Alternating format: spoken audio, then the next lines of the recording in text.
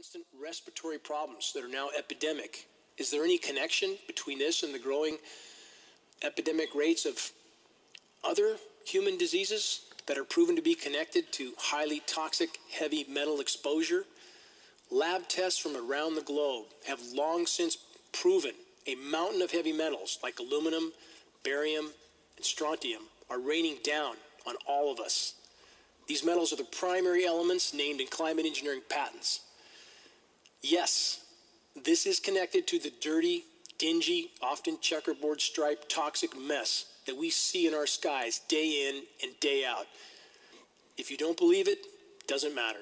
You're still breathing this contamination with every breath, and it's building up in your body.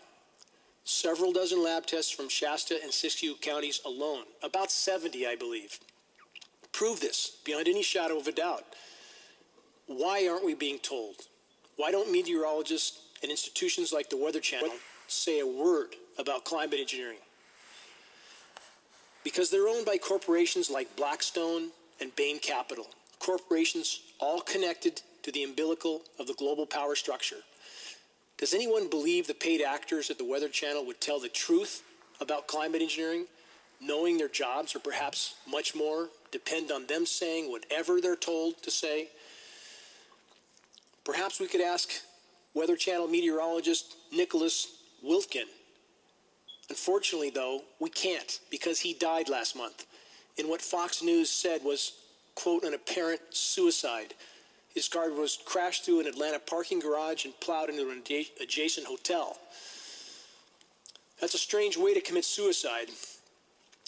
But perhaps let's ask the meteorologists at the National Weather Service or the National Oceanic and Atmospheric Administration. But no again, because virtually all the National Weather Service and NOAA government employees are still under a federal gag order.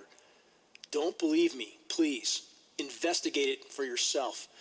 If you're willing to look at the truth, if you want to see meteorologists going to unimaginable lengths of lying to try and explain away the completely unprecedented and completely engineered weather scenarios that are now the norm, watch the Weather Channel for a while. Connect the dots.